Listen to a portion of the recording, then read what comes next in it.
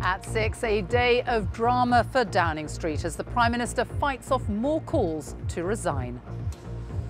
At a rowdy Prime Minister's questions, Boris Johnson defended his record in office. We have more people in employment and more employees on the payroll now than there were before the pandemic began. That is what my staff have been working on in Downing Street. Doesn't the country deserve so much better than this out of touch, out of control, out of ideas, and soon to be out of office Prime Minister?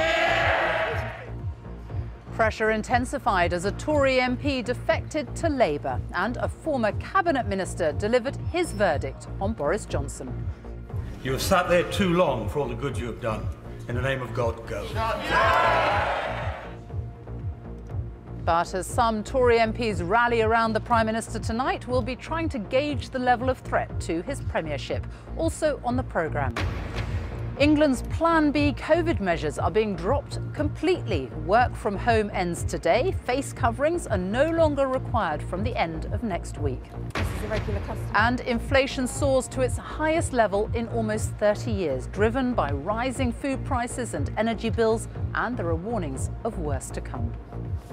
And coming up in sport on the BBC News Channel, after last night's drama, England prepare to face Australia again in the final of netball's quad series at London's Copper Box.